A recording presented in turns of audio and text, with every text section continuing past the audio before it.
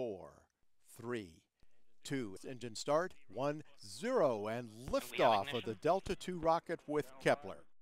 NASA's Kepler mission has discovered the first confirmed planetary system with more than one planet transiting the same star.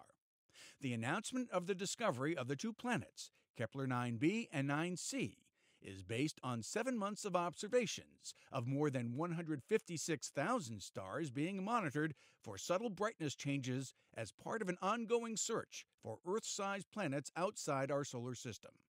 Scientists designated the Sun-like star Kepler 9.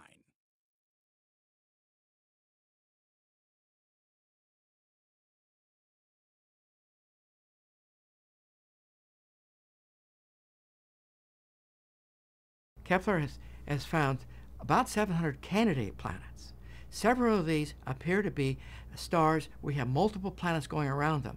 But we're announcing today our first discovery of a proven pair of planets orbiting a single star. We know their orbital periods, we know their sizes, and we know their masses. The planets are the size of about Saturn. So they're quite a bit bigger than Earth, maybe about 3 times or 4 times larger than the Earth.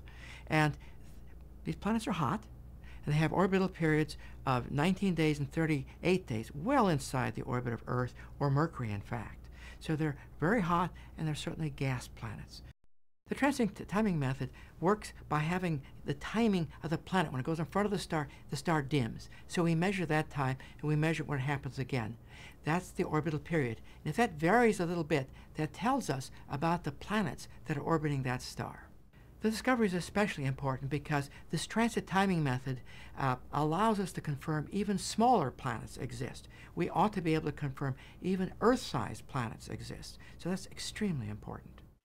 T-minus 10, 9, 8, 7, 6, 5, 4, 3, 2. Engine start. 1, 0, and liftoff of the Delta II rocket with Kepler on a search for planets in some way like our own. Vernier engine chamber pressures are building.